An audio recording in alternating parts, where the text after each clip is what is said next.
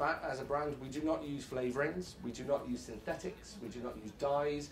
Everything we do is as Mother Nature intended. We use organic, real materials, British, farm-born flavours is what the brand is all about. And then we did something very special with the rhubarb. The rhubarb.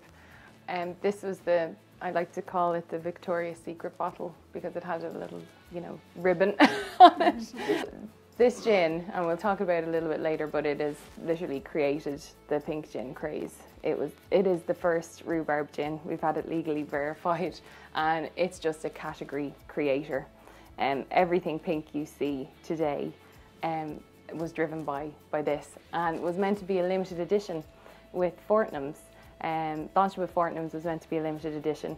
Met a wonderful guy at the Specialty Fine Food Fair who was trying to sell us green gauges, he really loved the dry, he really loved the gin, he had a farm in Lincolnshire, and he just really wanted to give us some gear for the gin so he could have a gin with his stuff in.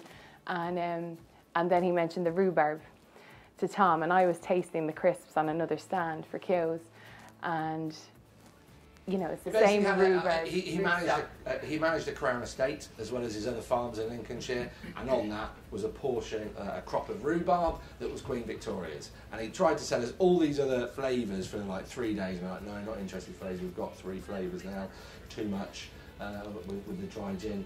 And he was persistent, he kept going, he said, I've got this 3 tons of royal rhubarb, and I was like, that's the story, Fraser. And this is where success turns luck into genius, because it went off like an absolute rocket, and as Tina said, it changed the category.